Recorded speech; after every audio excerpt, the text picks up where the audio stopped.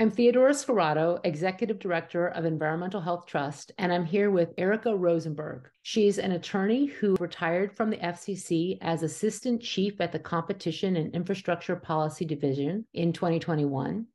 She has 20 plus years of work on the Hill in federal agencies plus academia, and her work history includes not only the FCC, but also work at the House Resources and Senate Energy Committees.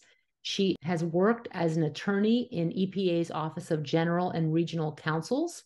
You just published an article in Environment, Science, and Policy for Sustainable Development entitled Environmental Procedures at the FCC, a case study in corporate capture, about how the FCC has not fulfilled its duties under NEPA in a myriad of ways. And I thought to start, we would begin with, what is NEPA? How does it work? Thanks, Theodora. Let's talk about NEPA, the National Environmental Policy Act. Enacted in 1970, it's an act that requires agencies to consider and disclose the environmental effects of their major actions and to improve decision-making and agency accountability and transparency. It requires public participation as well, and it makes environmental protection part of every agency's mission. The environmental impacts of a project that are to be considered include the effects of antennas, poles, fencing, roads, fiber and power connections, operation and maintenance. It's not just the small cell that's there or a short tower. It's the whole project footprint. So guy wires might be built and secured in a wetland, but the tower itself is not in a wetland. So as a procedural statute, NEPA does not mandate an outcome, but it does allow for improving an action that an agency is taking, and it sets out a process that allows mitigation of that action. And the agencies adopt their own NEPA procedures, and the whole system is overseen by the Council on Environmental Quality, which is a White House office. And they approve agency rules and ensure that agencies are complying with NEPA. Each of us all across this great land has a stake in maintaining and improving environmental quality, clean air and clean water, the wise use of our land, the protection of wildlife and natural beauty, parks for all to enjoy. These are part of the birthright of every American. To guarantee that birthright, we must act, and act decisively. It is literally now or never. During the past 3 years, we have made a good start. We have passed new laws to protect the environment, and we have mobilized the power of public concern. But there is much yet to be done. So what does NEPA have to do with the FCC? Well, like every federal agency, the FCC is required to comply with NEPA. And NEPA has 3 levels of review. It has an environmental impact statement for actions that will have significant effects on the environment, like a dam. It has environmental assessments, which are used to determine whether an action is going to have a significant effect. So it's a potentially significant effect. It triggers a lesser degree of review. And it has finally a categorical exclusion, which is a category of actions like painting buildings or removing brush that have been determined by the agency to be individually and cumulatively not to have any environmental effect. And you can have lots of categories of actions that are removed from the category when there's something called extraordinary circumstances. Those are special circumstances that make an action that normally would be categorically excluded potentially harmful to the environment. And those extraordinary circumstances have to do with whether there are environmentally sensitive resources there or an endangered species habitat, something like that, that will say, it will make an action that in one context would be categorically excluded, but it would remove it from the categorical exclusion and require some environmental review. So what does it have to do with the FCC? The FCC has many major federal actions that trigger review. They view their major federal actions that trigger NEPA as registering towers. There's something they do that where towers over a certain height or that have potential environmental impacts need to be registered. So that action of registering towers triggers NEPA, as does their licensing spectrum, which is when they give AT&T, for example, a geographic license, that action triggers NEPA, even if they don't know how much AT&T is going to build out with towers and small cells and everything else, or where. But those two actions trigger NEPA at the FCC. If you have a tower, just you register it if it's a certain height or meets certain criteria. But for all of the small cells, if there are like 100 small cells proposed in a community, does that trigger NEPA? That's a very good question. Actually, the registering of towers is for towers initially that had aviation issues, like if it's going to be in a glide path to an airport or something. And that's why the antenna structure registration system was created with the FAA. By court order, the agency, the FCC, was required to provide notification, environmental notification of a tower that might have environmental impacts, so that towers that are filing environmental assessments must register their towers. So it's kind of a backdoor way of notifying the public that a tower is being built that may have environmental impacts. Small cells, on the other hand, have been generally categorically excluded. Let me back up and talk to you about the NEPA checklist.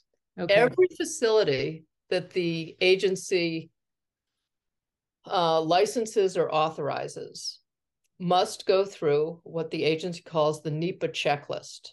And this is the FCC's list of extraordinary circumstances.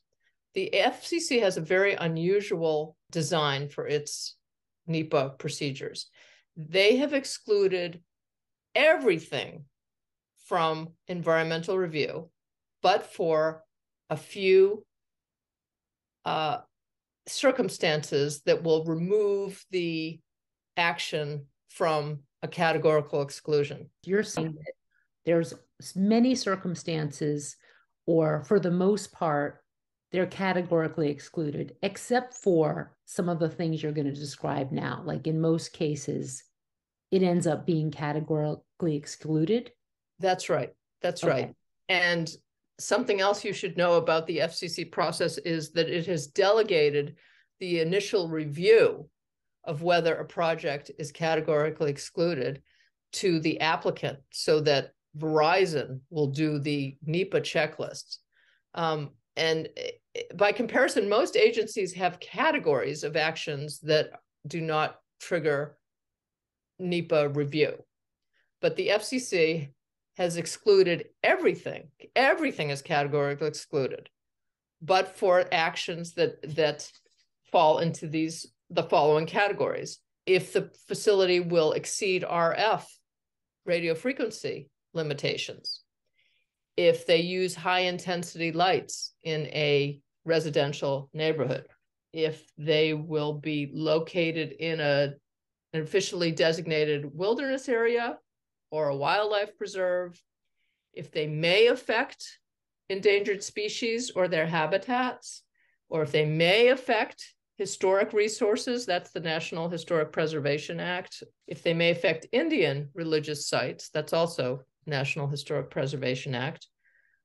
Or if they'd be located in a floodplain, but they're not raising the equipment and the facility 1 foot over base flood elevation, or if their construction will involve a significant change in surface features and then I'm quoting the regulations, e.g. wetland fill, deforestation, or water diversion, or finally, if the facility, this would be a tower, would be over 450 feet above ground level and may affect migratory birds. People talk about it's as small as a pizza box has been said for 5G, which of course, not only is it often bigger than a pizza box, right, but also there's that equipment that's on the ground, and sometimes fans or the noise, yes, or yes, the power, all of that just for a quote unquote small cell. I'm not even talking about a cell tower or a macro tower or these other sites which have guy wires or require cutting down trees just to make it right, to get the trucks that can go up to it. That's right. And as you mentioned that, the FCC never looked at changes in surface features that require removal of acres of trees. That was never a trigger for them. The only one that they would look at for change in surface features was wetlands, because then the applicant needed a permit. So it was something concrete they could point to. But the FCC could not deal with the ambiguity of, well, how do we know if it's 3 acres of trees or 10 acres or 50 trees? And one thing I neglected to say about NEPA is it's all about context and intensity, so that a wind turbine in Yellowstone National Park is going to have a much greater environmental effect than a tall tower in a developed industrial zone, right? So the FCC just didn't want to deal with that nuance of, well, you're building on a slope in a scenic area and you're taking out 4 acres of trees. That should trigger an environmental assessment. Instead, it would be just, well, is it 4 acres? Well, it's only about 20 trees. What if they were old growth? That would trigger, in my mind, an environmental assessment. So that's another aspect of the FCC's failing to comply with NEPA. So the applicants have been delegated the task of reviewing this checklist for every facility. Many of those components have separate processes, like if to check that a facility won't affect endangered species, the applicant must do some review under the Endangered Species Act. To check if it's going to affect historic sites, the applicant must notify tribes and the state historic preservation officer to make sure there are no neighborhoods or sites that are affected. So NEPA is an umbrella statute, and it has many processes under its umbrella, like National Historic Preservation Act, Endangered Species Act. Many agencies require a Clean Water Act and Clean Air Act processes, but the FCC does not. One other thing about NEPA and the CEQ rules that set out the process, they define effects extremely broadly. But the way the FCC has configured its checklist, its effects list is very narrow, as are the extraordinary circumstances. Like another agency, for example, would include coastal zone as a circumstance that would remove an action from a categorical exclusion. Coastal zone, prime farmland, would consider hazardous waste, noise emissions, air emissions. The FCC does not consider any of those things, nor does it consider many executive orders like environmental justice. You're telling me that the FCC does not consider as an effect toxic emissions from the facility itself, such as the diesel generator or any potential spill from the backup power and all of that, that's not considered, or even what about taking down trees in order to build the facility? You are correct. Let me clarify 2 instances where the FCC would consider those effects. Okay. They have a complaints process. If an applicant does the checklist and decides their project is categorically excluded, it can just go ahead and build. It doesn't submit anything, any documentation to the FCC, nothing. If they do find that one of those categories triggers an environmental assessment, they do have to file the environmental assessment, and the public has 30 days to comment. That comment period is when the public can file complaints. And the complaints can be, take a variety of forms. They can raise effects that were not considered, to which the FCC routinely says that's not part of the checklist. Or they could say, we have evidence that the applicant has not done the checklist or hasn't done the checklist properly because, hey, there's a wetland here and they didn't get a wetland permit, or there was a wetland there. So that's one way that the agency can consider effects that are outside the checklist. The other is the agency can, on its own motion, require the applicant to consider effects that are beyond the checklist. But in my experience, it has never done that. So the FCC relies on the applicant, meaning the company, correct, to identify if NEPA needs to be triggered in this way, that there needs to be this comment period with the public. Right, right. But with projects that are categorically excluded, that the applicant reviews the checklist and says, oh no, this small cell is fine. And presumably it will have done an RF emission study as part of that checklist. Remember, exceedances would trigger an EA. So they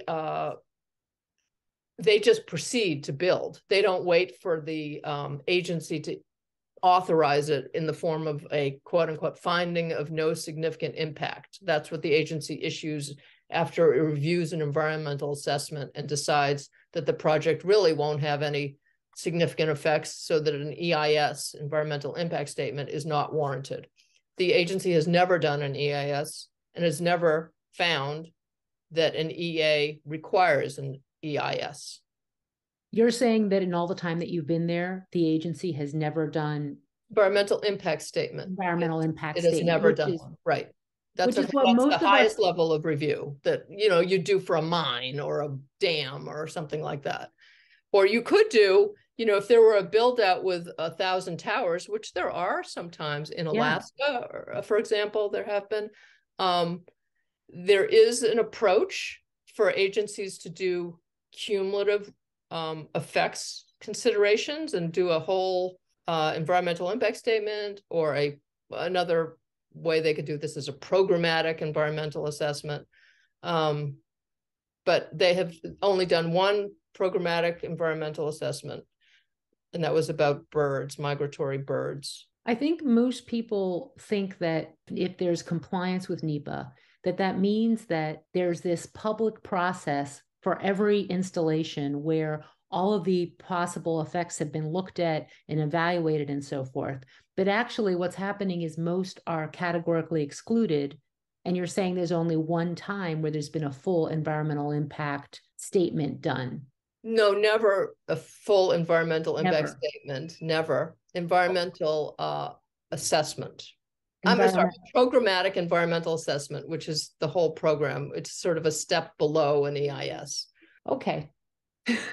So, and most of those projects that are categorically excluded, there's no record of anything at the agency.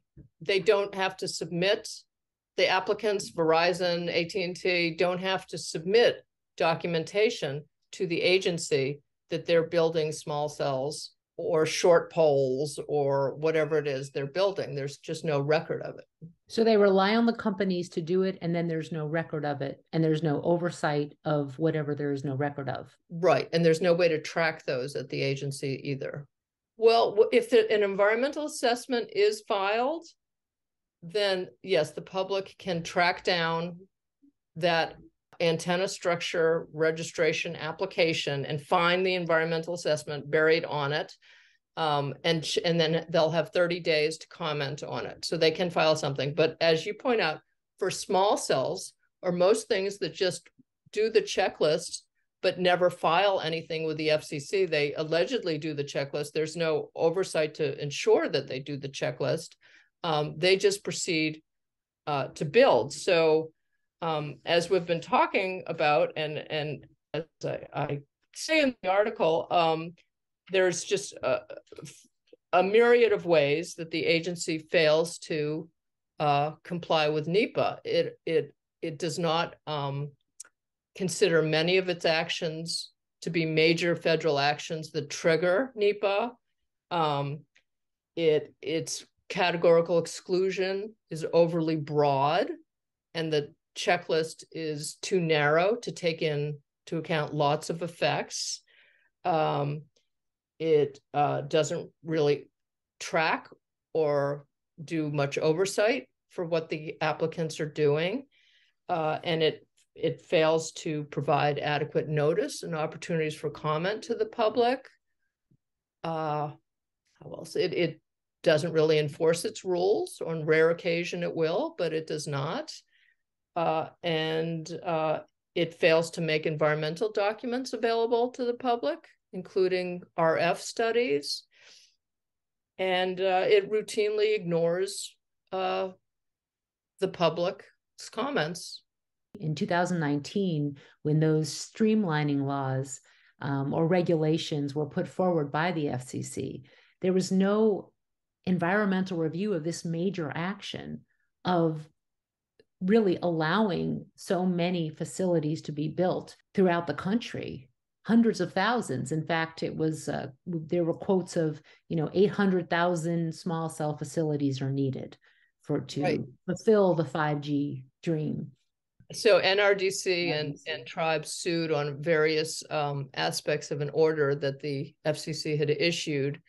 And the court did say, basically, when the FCC tried to eliminate small cell authorization from NEPA review by terming it a non-major federal action, the court said there's no evidence that all this is not going to have an environmental footprint.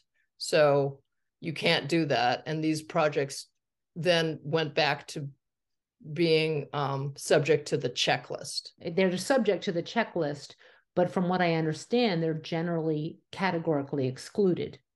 Correct. So although in fact, excuse me, the FCC could have taken a different approach to eliminating small cell review by just saying, we're finding that there are no environmental impacts individually or cumulatively, and we're going to categorically exclude small cells. But they did not. So they went for the bigger action of deeming them non-major federal actions that trigger NEPA. But it seems like what's happening in communities with that is that small cells are being proposed, they're being considered categorically excluded, thus complying with NEPA.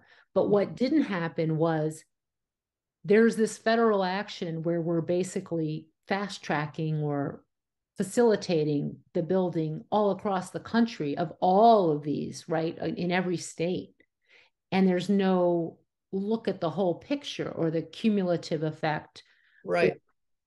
That didn't happen. Instead, now it's down to each small cell or each application at a time. And what about a community where maybe 100 are proposed? How does that work? It's supposed to still be on a facility by facility basis, but even the carriers would want what the agency used to term batching. Where you're building 100 facilities, then you batch them and do the environmental review, maybe at a high level for it. But I don't know what has come of that initiative to enable applicants to batch their projects. But even you'd think the locals would want to look at, well, where are these going and what are they going to look like? But the Telecommunications Act has also curtailed local authority to have a say in where many of these facilities go. What aspect of the Telecommunication Act? There are a few sections, and I guess that you're more familiar with the one on RF, which deals with health effects, so you could speak to that. But there's also one that precludes local authorities from placing an undue burden on applicants who want to build. How do you know that something's being proposed in your community that you could comment on? Like, how do you find this out? That is a very good question. And I think it just requires watchdogging the body that is authorizing this. It could be a local zoning board. It could be the city council. So a lot of those plans need to go through various governmental entities. And that's where citizens unfortunately have to start, because the FCC is very much out of the picture on a lot of small cell work. And as I said, I think RF is required for any facility, an RF study, but those are not submitted to the FCC. So I think it should be possible for citizens to request that the local bodies that oversee telecom development ask for a copy of the RF study, which would show NEPA compliance with the FCC. There may also be state procedures that require certain studies by the applicants, state NEPAs. Well, 5G towers are starting to be installed in neighborhoods across the city. And while they're meant to improve internet service, people who live around them say that the towers are imposing and an eyesore. All right, Christine Russo has reaction from Brooklyn. We just don't have no idea what it is. Does it help the neighborhood? Does it help the residential property value? Marion Little, owner of this Brooklyn hardware store, says he was shocked to see a 32-foot tower seemingly appear overnight right outside of his shop. It's extremely huge. I mean, it's really huge. It's almost like an eyesore. Others walking by also confused about the structure. It's the first one I've seen in my life. A large antenna. A large antenna. A lot of people call me, email me, text me, like, what is that? What is going on?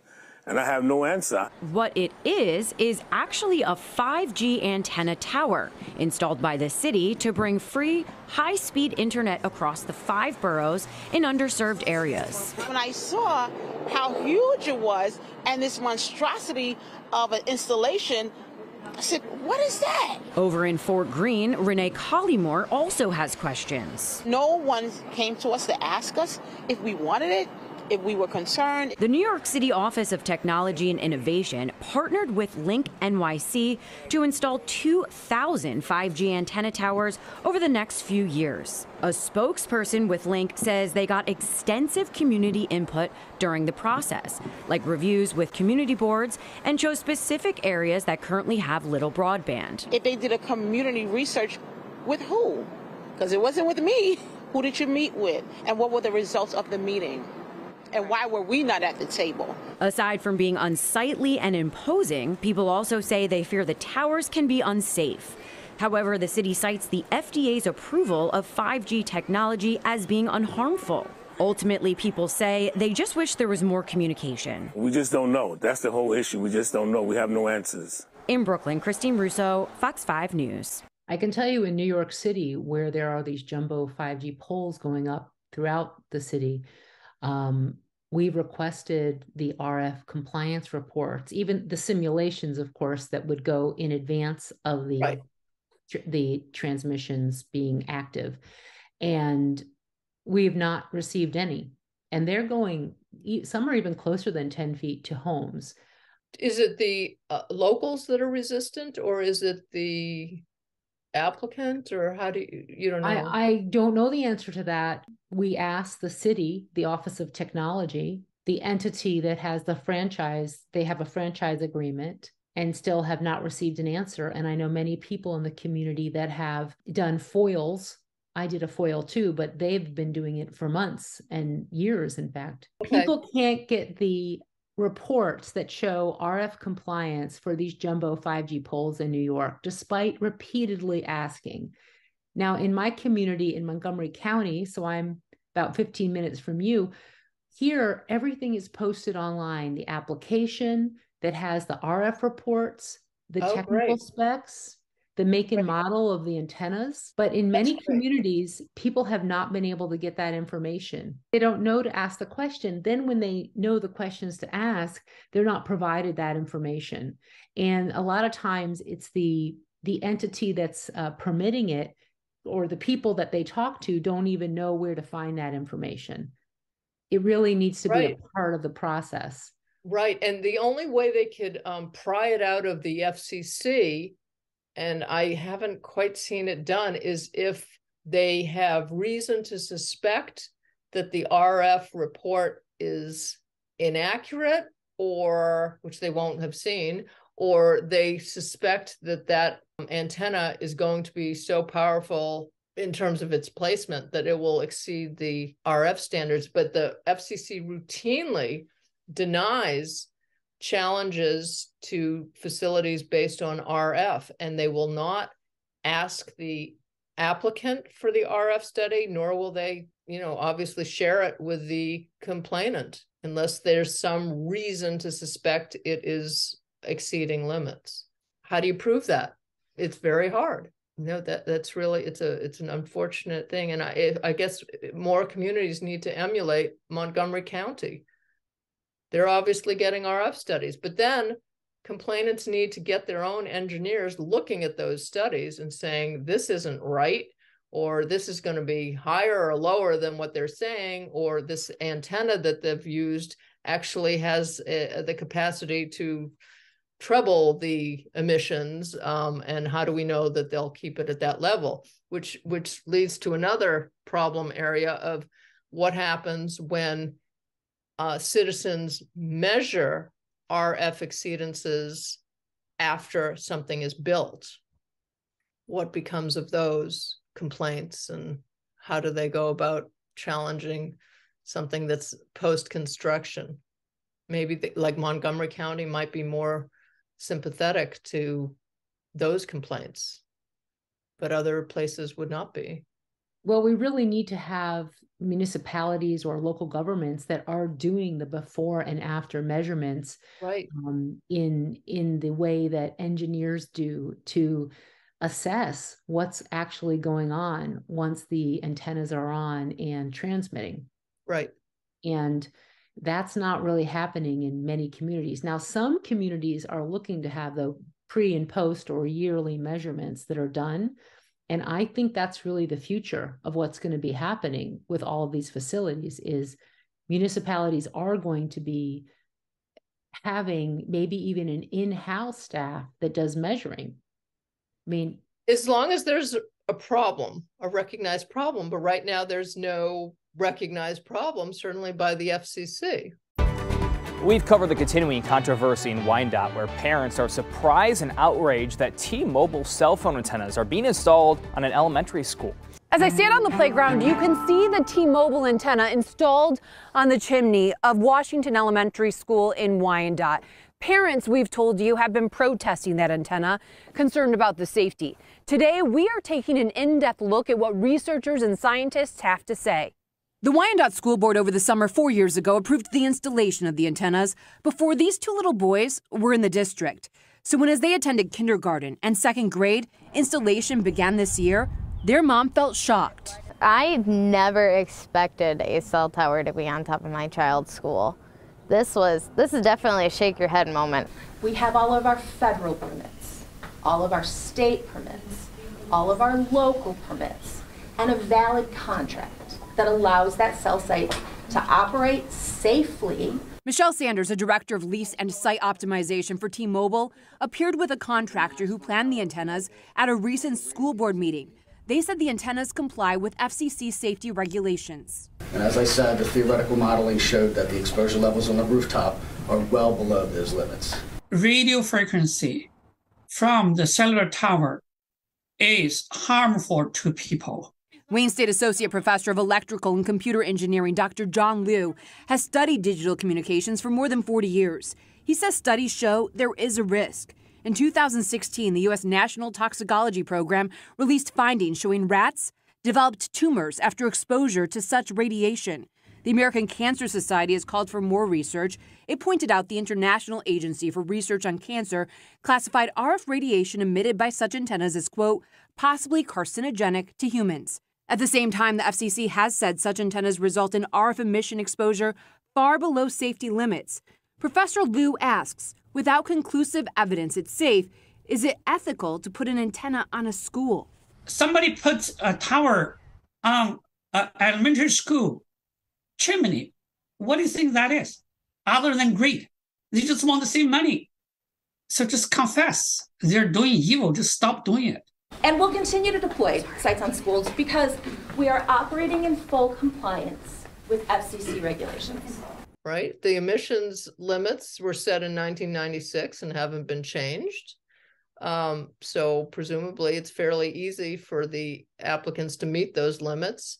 And then citizens need to hire their own experts to measure and challenge reports. So it's tough. That's a tough one. Again, there's no notice of those small cells. There's no notice and opportunity to comment. There's no timeline associated with those, assuming the applicant does the checklist, or if they don't do the checklist, they just go ahead and build. They don't wait for that finding of no significant impact from the FCC to build. So there's no timeline for citizens to even complain about these unless they get involved in the local process and they can follow when building will begin. It only takes about an hour or two to install a small cell, but approval may take a couple of years and requires navigating layers of government bureaucracy.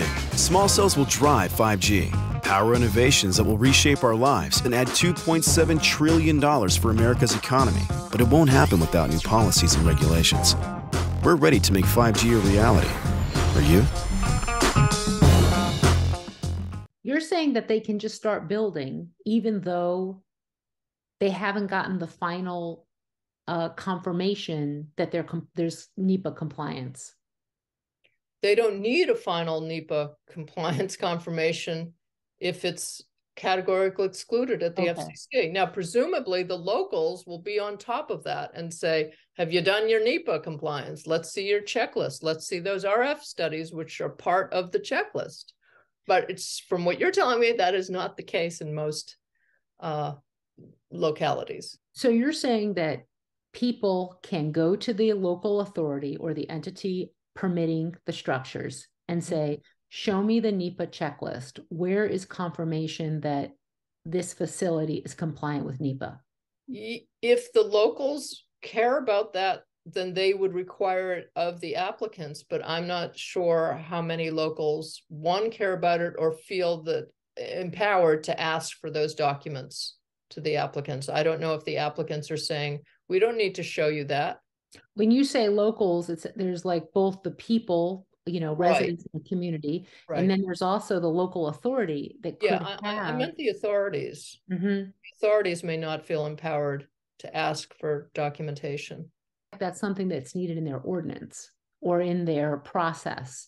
The process by which a facility gets placed, a cell tower or a small cell, or what about rooftop mounted antennas? Do they fall into this at all, or are they also excluded? How do these rooftop antennas, which are proliferating all over in our cities, how do they fit in here? Well, those probably are deemed co-locations, which has its own regulatory provision in the FCC rules, and those generally do not have to go through any checklist items because they're not going to be in a wilderness, they're not going to be in a wildlife preserve, they're not going to be in a floodplain, they won't need a wetland permit. So that makes sense that they don't need to go through most of the checklist, but for historic preservation, because you could see an ugly antenna on a historic church wouldn't be a nice thing, right? Or within the view shed of the Washington Monument. I don't know, just as an example. But they are supposed to be doing RF studies. So it does say in the rules that all the checklist items requiring the preparation of EAs do not encompass the mounting of antennas and associated equipment on or in an existing building or on an antenna tower or other man-made structure unless 1.1397A4 is applicable. Now that is historic preservation. And when you go down to that section, there are all these exemptions from NHPA review. But all of the antennas, even those co-locations, are subject to 1.1307B of this part and require EAs if their construction will result in human exposure to radio frequency radiation in excess of the applicable health and safety guidelines cited in 1.1307b. In other words, most co-locations are exempt from any sort of NEPA review, except possibly historic preservation in certain circumstances, but all of them must comply with the RF limits. It's very confusing. You know, it's just very confusing, and we shouldn't have to be the FBI or environment lands use lawyer to understand what's going on. And what's happening is these municipalities are putting up, you know, hundreds, dozens of facilities in their area, or New York City is putting up hundreds of these jumbo towers. People don't even know, those entities who are doing that don't really have the expertise that you have to even understand any of this. I mean, I know, and one thing I tried to do and failed the FCC was to improve the website so that a lot of this information would be accessible to the public, and that just never happened, because in large part the agency doesn't view the public as its client, it views the applicants. So why should they be helping the public understand what is required so that citizens can challenge them? You're saying that the FCC views the applicant as its client, meaning the companies, or the companies putting up the towers, or the carriers themselves. Right. Well, their mission, to be fair, the FCC's mission is to deploy telecom. They don't really view their mission as environmental protection associated with that, or serving the public in that realm. So who is protecting the public when it comes to wireless networks and the 5G rollout?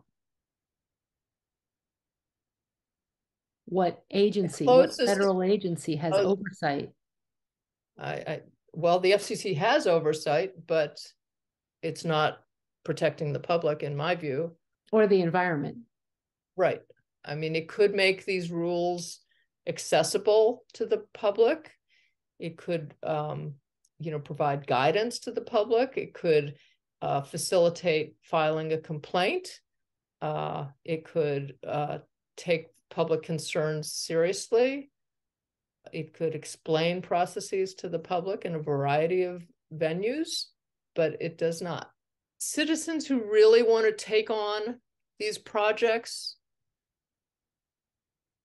almost need a lawyer just to understand the FCC rules and the preemption issues associated with the Telecom Act. And that's unfortunate. In terms of NEPA, it should just be an open public process, but it's almost as if each complainant requires a lawyer to file comments on a facility proposal. And that doesn't seem in keeping with NEPA or ideas of transparency and accountability. It puts it out of reach for most people, and it also becomes an environmental justice issue as well. Who can hire a lawyer? There are communities that are, and at great expense. Right. And I think that they should be looking at cumulative exposures too. The applicants are supposed to, but of course the FCC never considered cumulative effects of anything. Like if you have 10 towers going in a floodplain, they never looked at the 10 towers together, even though CEQ regulations require the consideration of cumulative effects in its list of effects to be considered. How did they take into account cumulative effects? Did they do it pre-construction? Do they look at it post-construction in the measurements around a certain area? And then we have trees that might be planted or be nearby. We have animals that are airborne, species that's their habitat space. Is that ever considered? No, it is never considered as one of those effects that is not listed in extraordinary circumstances. And over the years, complainants about towers have said this is going to have an effect on birds and bees because of the RF levels or because they're flying into it. And the FCC will respond that the RF levels that they set are only for human health. and they do not take into account wildlife impacts, nor do they feel compelled to. And they probably say the health impacts are not clear.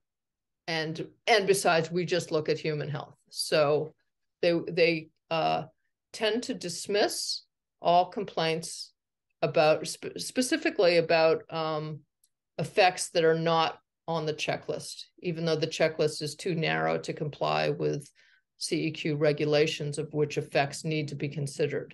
Another area that they fall quite short on is aesthetic impacts. If you look at the list of extraordinary circumstances, aesthetic impacts are omitted. Well, to me, what is the greatest effect of a tower? It's its visual impact. And CEQ rules require that visual effects be considered. But the FCC will only look at if it's going to affect a national scenic trail or a national park, just a very limited circumstance of what visual effects might be. But towers can have impacts on local parks or scenic battlefields or scenic areas. So the FCC just basically dismisses all those complaints that are raised about aesthetic impacts beyond the national parks. And even those they don't really find have an impact. Has the agency ever enforced NEPA regulations? Is there a case? There are a few cases, but it's rare. Mostly those that have garnered a lot of media attention. That is something that will precipitate an enforcement action. There was an outrageous case involving Sprint and mobility where there was an internal memo that was discovered directing mobility, which was the builder for Sprint, not to comply with state, local, and federal laws and see if it sped up deployment. So they just started building, and this memo got released to the public, and there was an article about it, and yes, the agency took action. There are other cases of towers that have been built, hundreds in Alaska, for example, and they'll take action afterwards. They never remove a tower, even though by licensing terms, I believe they could remove a tower from something that they've authorized. They could just revoke the license. They don't do that. There was one case where they levied a fine of $200,000 against a tower builder who had built within the range of 6 historic sites, including Teddy Roosevelt's cabin or something like that. And they levied a fine, and then a year later they revoked the fine, or a short time later. They just revoked the fine. The FCC did. The FCC. Yes, they were all set to give this company a fine, and then they revoked it. So enforcement is rare. To be fair, the Enforcement Bureau is stymied by a provision that requires action to be taken within 1 year of when a tower has been built, not when the violation was discovered. But clearly environmental rules are not a priority for the Enforcement Bureau. The agency did start, in my time there, writing these admonishment letters where they would say to an applicant, hey, you violated our rules. And all of those, the 6 admonishment letters that went out, I think in 2016 or 2017, basically it's a slap on the wrist. There's no fine. And they had all exceeded the statute of limitations of 1 year. So that's why the applicants just got a letter, which doesn't really do anything. So I would say there's a sense that in industry that nothing is enforced. So where is the incentive to comply with the environmental rules? Wow. So we're contacted all the time by people in various communities with various situations and towers and small cells and so forth. And I remember one case in Hawaii where there was a small cell that was being put on a right of way, but it was right next to a protected area, a natural area that had wildlife and endangered species and so forth. But it wasn't in it. It was just like feet away from it.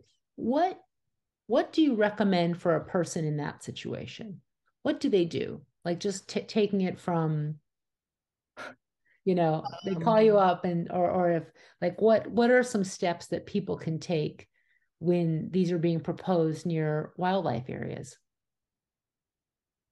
Well, I think one thing to do, if possible, it depends who manages the area. If it's the National Park Service, they might get involved, and they have filed a couple concerns about towers nearby. So they're a good steward, relatively good steward of the land in that sense. If it's a local wildlife preserve or something like that, I guess it's just appeal to the locals. You know, in my experience, there have been very few successful cases of fighting towers. There's a lot of non-compliant towers in Puerto Rico, and there are many endangered species there. Much of the land is floodplain or wetland, or, you know, so there are lots of reasons to actually enforce the environmental rules there. There was one case where a tower builder had bulldozed critical habitat for an endangered species, and that became kind of a cause célèbre. It actually had Puerto Rican Senate hearings on it, and people protested, and the FCC got complaints, and nothing ever happened with that tower. It just has never been authorized. But generally, it is very difficult to successfully challenge a tower, particularly on the wildlife grounds that you mentioned. I know of one case outside a national monument, which is a Park Service managed national monument, Oregon Pipe, where the Park Service said, hey, there's a tower going up here, and we can see it from all our trails, and we don't like it. It was outside the park. And eventually T-Mobile withdrew the application. It was going to categorically exclude it, and the FCC asked for an environmental assessment, and T-Mobile withdrew. When was this Puerto Rico tower? You're saying it's still there. They had hearings, complaints, but the tower remains. It was never fully built. Construction had begun, which is another issue. That's another way that people find out about stuff. They see the construction beginning, and I think that happened in that case. But it never was fully built. Right. Oh, okay. And what year was that? Oh, it was over many years, but I think it was around 2016, 2017. Do you have any other examples of stories of towers and environmental issues? I think you probably have your ear to the ground more about stuff like that. I know there was a controversy about, I think it was Verizon towers that were built on Dewey Beach in Delaware. Unbeknownst to many people, just these towers went up, you know, small poles, short poles on the beach in a beach town. And there was a lot of bad press and controversy, and Verizon ended up removing a couple of those towers. The community was not happy with those installations. Join us July 5th to help save Dewey Beach. We need your help to stand up to big wireless carriers. They place telephone poles encroaching on our beaches. Citizens of Dewey, beach and ocean lovers, and environmental supporters need your help to turn our small town waves into a tsunami of support. Dewey supports 5G, but not poles on our beaches. Here are the 5Gs we are demanding. Guarantee our wildlife and families won't be harmed by radio frequency emissions. Release the NIR reports for each pole. Governed by the ESG values and the commitment to environmental sustainability you claim to uphold when it really matters. Grow your profits without engineering a cheaper solution for our small town when compared to others. Give back to communities by doing the right thing. Work with other carriers on co-locating. and finding non-beach solutions. Give us back our beaches, relocate existing poles, and stop any attempt to add more. Join us July 5th. Okay, so that type of thing, like, organized protests, bad press, that's the kind of thing that might pressure an applicant like Verizon to withdraw. But, there have been, long-term litigation associated with this. For example, one in California, the homeowner across the street from the proposed antenna was arguing that this was going to exceed RF limits. And it was a very unclear plan that Verizon had to mitigate those emissions. And it has been going on and on for years. So it does stall a project, hopefully, if there are complaints or press or proceedings around it. But sometimes Verizon just takes the position that they're going to go ahead and build, and they're not going to wait for the FCC to rule on something. What do you think that the FCC needs to start doing to do better? What are some ideas of how do we fix this? Well, I think the best hope is that CEQ needs to step up and really better oversee what the FCC does. And they are in the process of having agencies resubmit NEPA procedures to them.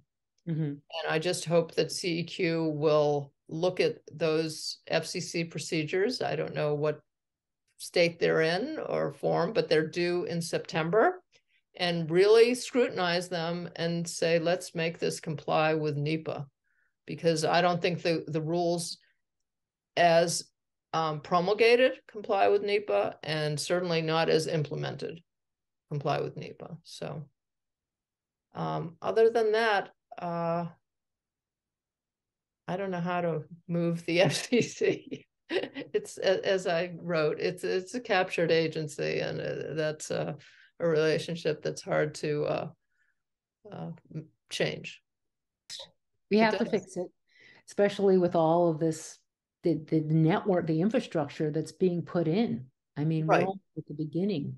Right. So, well, EHT is trying to get the RF emissions standards changed. Maybe they'll include wildlife in that, and that would be something that would be part of the NEPA checklist. That's a hopeful outcome. The court did order the FCC in our case, Environmental Health Trust et al. Versus the FCC, to, address in their response the issues of environmental impacts, which they stated were completely ignored by the FCC in 2019 when they decided to keep those limits. Now, we haven't heard a response. The FCC has not responded. It's been well over a year, and still nothing, on the issue. Just are those limits adequately protective? But the limits, as you said, were designed for humans. They're not intended to protect wildlife. There are no limits that protect wildlife. It's a regulatory gap. It is a gap, and I know that the Department of the Interior is aware of it, because Fish and Wildlife had submitted comments on another vast telecom project with the agency FirstNet that oversees the emergency response telecom. But that's the most I've seen out of the federal government on a statement on wildlife impacts. This is a whole other issue that needs to be addressed, right, a really robust way by, I guess, numerous agencies, with the FCC. But keep in mind, the agency has no NEPA expertise per se. It doesn't have a NEPA office, unlike other agencies. It doesn't? No.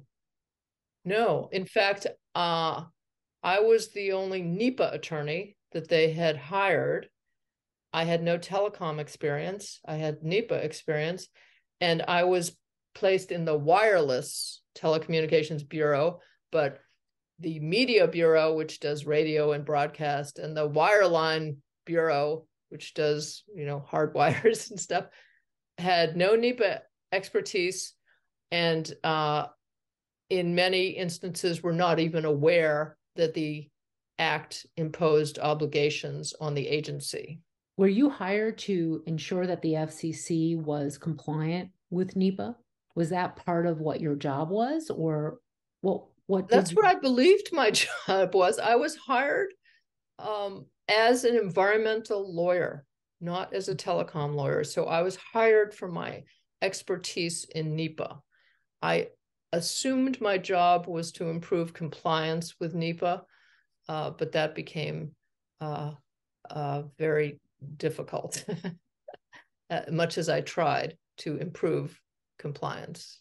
It sounds like there are a lot of failures to comply with NEPA at the FCC. As you say, in a myriad of ways, it has not fulfilled its duties under the law. Right. Just another example, which isn't quite small cell related or RF, but well, it could be RF. They just categorically excluded the laying of submarine cables. They have to license those. And they just said, oh, there's like no effect on the ocean floor and reefs.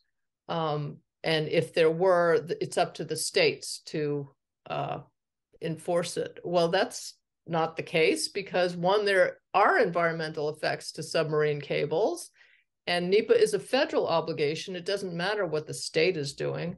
So that's just another way their rules are inadequate. Wow. When did that happen related to the submarine cables? Is that recent? No. It's okay. going to be over 20 years ago. So over 20 years ago, they are now excluding submarine cables. People think that the internet is in the cloud. People think of wireless, things going through the air. But the reality is 98% of traffic goes through fiber optic cables. 70% of the world is covered with water. These are fiber optic cables that are laid under the water, and that's why we call them subsea cables. Curie consists of about 10,500 kilometers of submarine cable, which is about 2.5 times the length between the east and west coast of the United States. In optics, the further you go, the lower the capacity per fiber pair is. So if you take something like Curie, we decided to go with 4 fiber pairs. It supports approximately 18 terabits per second for a total of about 72 terabits per second on that cable. And spaced out every 100 kilometers along that cable, we have an amplifier, which is also called a repeater in the industry, to amplify the signal. As light traverses through the fiber, it loses some of its intensity. So imagine if you did not have a repeater. It just becomes impossible to recover that signal because that signal is now absolutely indistinguishable from noise. The undersea cables basically started out with copper cables. Now it's basically the size of a garden hose without armor. So on top of our fiber optic core, there are some armor wires to add strength. And then on top of that is a copper path, which allows us to power our repeaters and amplifiers. On top of that, you have a protective coating so that you don't have electrical short to the ocean.